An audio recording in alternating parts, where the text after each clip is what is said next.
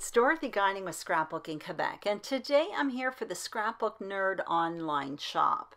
I was challenged to create a layout with a really big title this week, and as it turns out, I love making pages with big dynamic titles. So I'm going to share a few tips and tricks today, but I'm also going to demonstrate step by step how to incorporate really big titles on a layout. Now, here's what I'm going to be using. It's products from Echo Park's Little Lumberjack collection, and I also have 3 different alphas. I have thickers as well as 2 different alpha die sets, and I got all of this at the Scrapbook Nerd online shop, so I will link up the products as well as the shop below in case you're interested. And if ever you click on a product and it says notify me, that means it's temporarily out of stock. So make sure you click notify me and you'll get an email as soon as it's back in stock. I'm out of focus for 35 seconds. I apologize for that.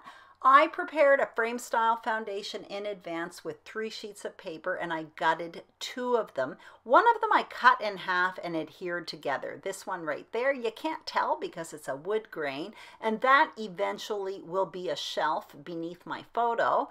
And I matted my photo in advance, and I have some paper on my desk, but I'm not going to use all of it. I'm going to play around with product today. Anyway, the first thing I'm going to do is prepare my foundation page, or continue preparing my foundation page. And I'm going to start with that cut apart sheet. There are 4 there, and I'm going to use that basically as a mini page. It's going to be where I do a lot of layering. And now I'm taking this wood grain paper and I'm trimming it down. I am putting measurements for everything on the screen.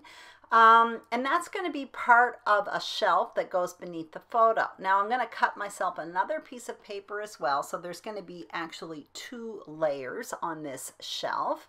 And this is really kind of a wild, eclectic mix of colors, in my opinion. It's part of the collection, which is what attracted me to it in the first place. I understand the black, red, and white together, but that brown mixed in really kind of threw me off, but at the same time attracted me to it. Anyway, now I have all these pieces in place, and I'm going to play around with placement. But before adhering anything, I do want to work on my title, because this is about title. So I'm showing you a quote that I found online. I basically Googled cat quotes and came up with "The smallest feline is a masterpiece" by Leonardo da Vinci. And that is a really fun way to find a title. And that is actually a suggestion by Christy from Christy's Beautiful Life. She has a YouTube channel and she's fantastic with titles. So I'm going to put a link to her channel below as well. So now what I'm doing is playing around with placement. As you can see, in advance I cut out my title, and I have it all adhered to wax paper, including the thickers. And I've got them cut in pieces just so I can play around with placement on the page. Now I'm finding masterpiece way too big, even though I want it to have a huge impact on the page. So I decide to cut it in half, and under normal circumstances I wouldn't divide that up into 2 words, but I'm playing here. This is kind of a playful page, so I'm just kind of going with the flow. I end up deciding to go with kind of a diagonal design here. I'm going to worry about those 2 small words later on, but I'm mostly worried about those 3 bigger words. So now that I'm happy with the placement, I'm speeding up the film and I'm adhering this all down exactly as I had placed it.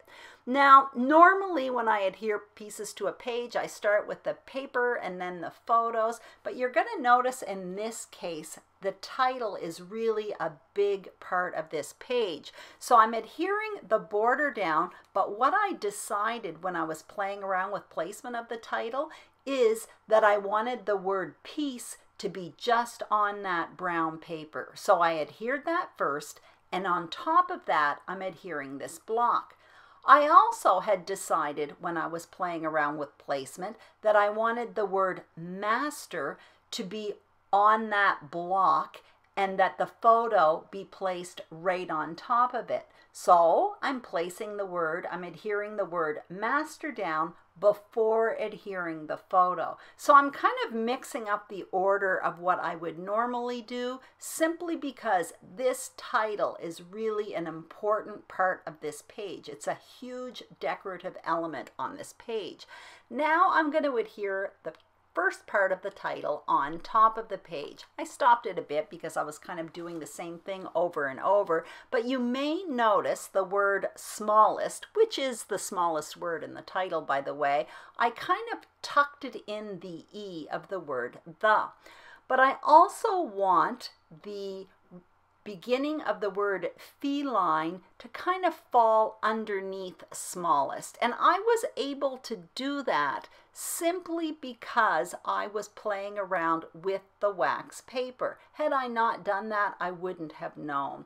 Anyway, as you can see, my title's in place. It's really fun. I find it fun anyway. And now what I'm going to do is get out my decorations and a journaling box. So I've got a bunch of stickers and ephemera from this collection, and I'm taking a frame there and just adding some graph paper inside, and that is where I will be doing my journaling later on. And now I'm just going to layer up a whole bunch of ephemera pieces, and eventually I put a few stickers in there on the right hand side of the page. So as you can see, I really have a diagonal design going there. I haven't actually finished the title at this point, but it's going to be tucked in there, but I want to see where my decorations go before I actually do that. So as you can see, all I'm doing is playing with decorations.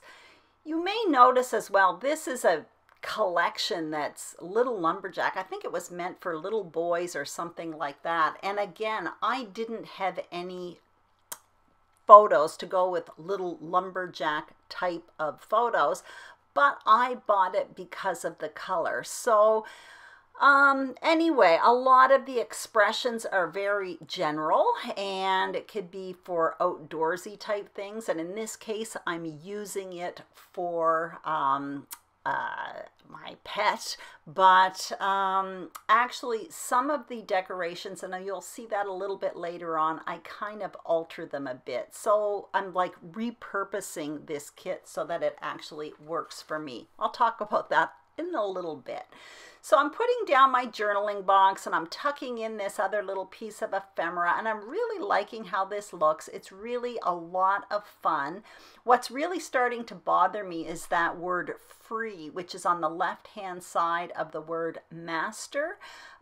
It's kind of standing out a bit too much for me, so eventually I do come in and cover that up with some stickers. I'm adding a few enamel dots there, and that is a sticker sheet, again from Echo Park, but from another collection called I Love My Cat. So I come in there with that little heart, but I do want to pop that up on foam adhesive, so I'm cutting myself out a little circle in cardstock just to reinforce it a little bit and adding some foam adhesive.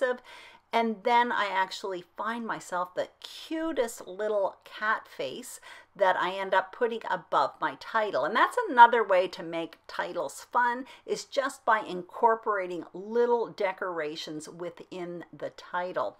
And now, again, like I said, that word at the bottom, free, was bothering me. So I ended up going back into the stickers, and I find that little log there, I can't read it on the screen when I'm doing my voiceover, but all I can tell you is that the top part didn't make sense. So I covered it up with another sticker that says rough and tumble, and then it was perfect. It was rough and tumble and very good looking, or something like that. So that works for Chester.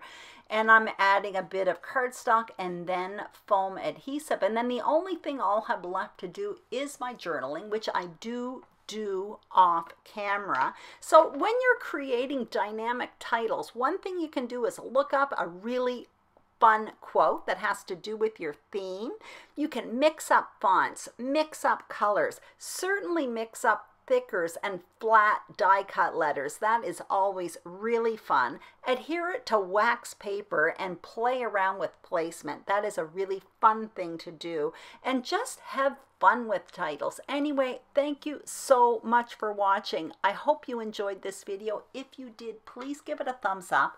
Don't forget to subscribe to the Scrapbook Nerd YouTube channel, as well as my channel, Scrapbooking Quebec. And anyway, be sure to check out the online shop as well. Thank you so much and have a great day.